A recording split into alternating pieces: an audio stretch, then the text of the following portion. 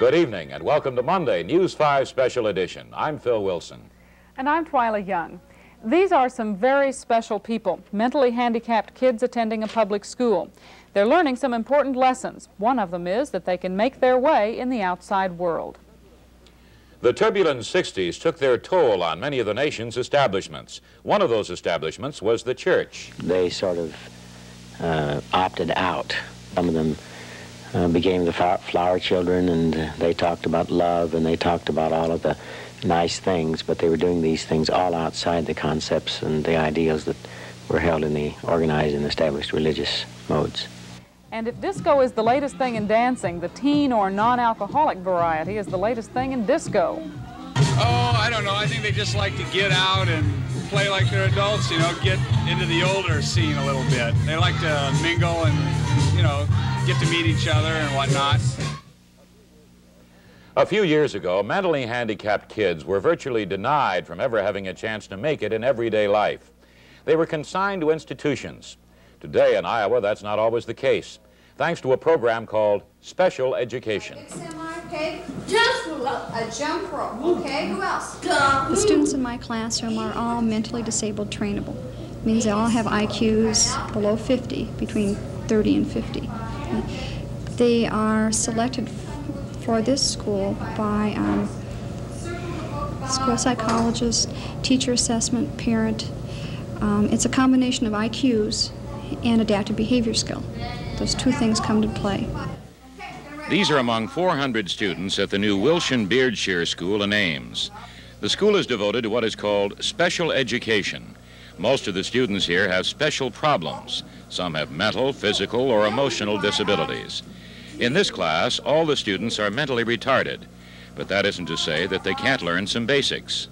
The students in my room won't be reading for literacy level, 4th grade. They won't be being able to pick up a newspaper and get out information or content out of a newspaper or a Time magazine. But most of them will be reading for leisure skills, being able to pick up a 1st grade book and reading for enjoyment. Those that won't be able to do that, most will all be reading functional basic science, signs that will help them within their environment and within the community. As simple as reading names on a restroom, men, women, in and out, up, down, being able to operate an elevator. Class discipline in many schools is a problem, and yet here, despite some mental handicaps, the children's behavior seemed above average, and when it wasn't, a mild scolding seemed to get results. This is number 2. If there's another one, do not bother.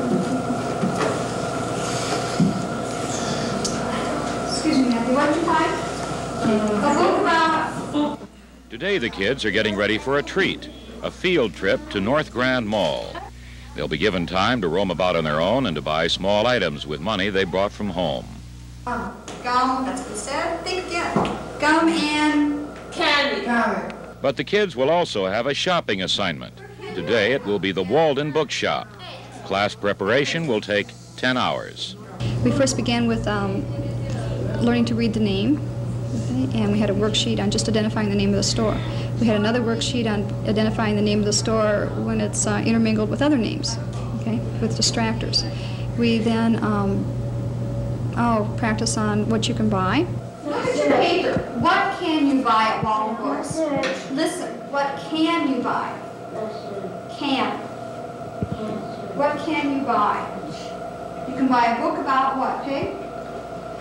Oh, Peggy says that you can buy a calendar. You can buy a calendar at Walden Books. Can you buy a shirt? No. Everyone loves a shopping trip, and for these kids, it's a special kind of adventure, a chance to test their new knowledge and how to apply it away from the classroom.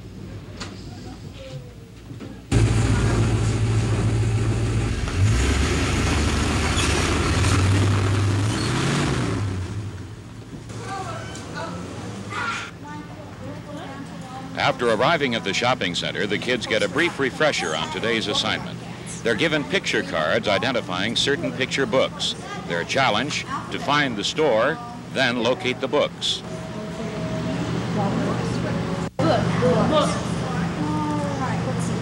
We followed one of the students who moved ahead with the single-minded purpose of a veteran shopper. He not only located the bookstore immediately, but walked straight to the book he was assigned to find.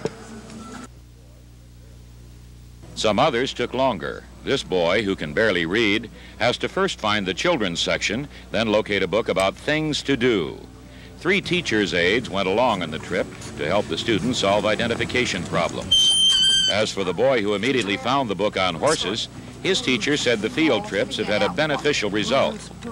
When he first started, his behavior was completely different from what it is now. He didn't have any orientation skills in the shopping center. He didn't know where any of the stores were.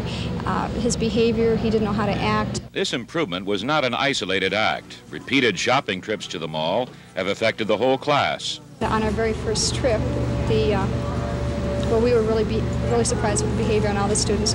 We had a couple individuals that walked through the fountain and ended up with soggy shoes for the rest of the day. We had one person shut a lady in a dressing room closet. We had another student who found gum underneath a chair and then was chewing that. Thought it was really neat because he had found some free gum. Any special kind of book you like the best? Cat book. Cat book. You like cats? Yeah. What are good about cats? Meow. Meow?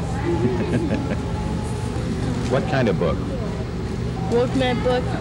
Wolfman? Mm-hmm. Any other book? How's that? What kind? Wolfman. Wolfman, that's it, huh? Mm. And then it was lunchtime. All the kids placed their own orders and counted out their own money. We had one girl who has, and still has, very limited language skills.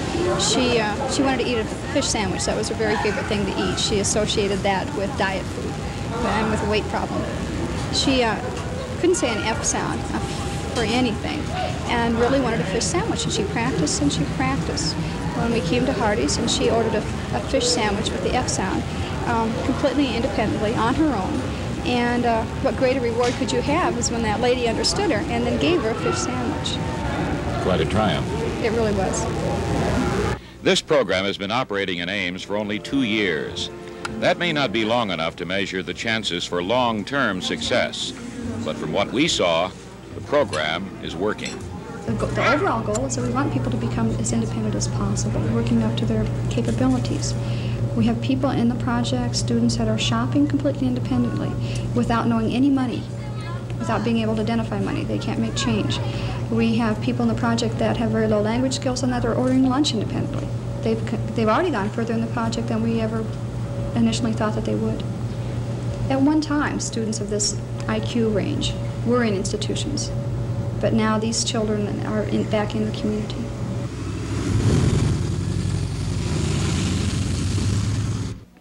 Phil, even though this school is actually in Ames, it has students from other school districts as well in it, doesn't it? Yes, they come from both Boone County and Story County.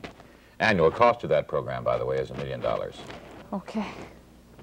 Styles of religion are about as varied as anything people can involve themselves in, and there are a lot of reasons that people turn to religion.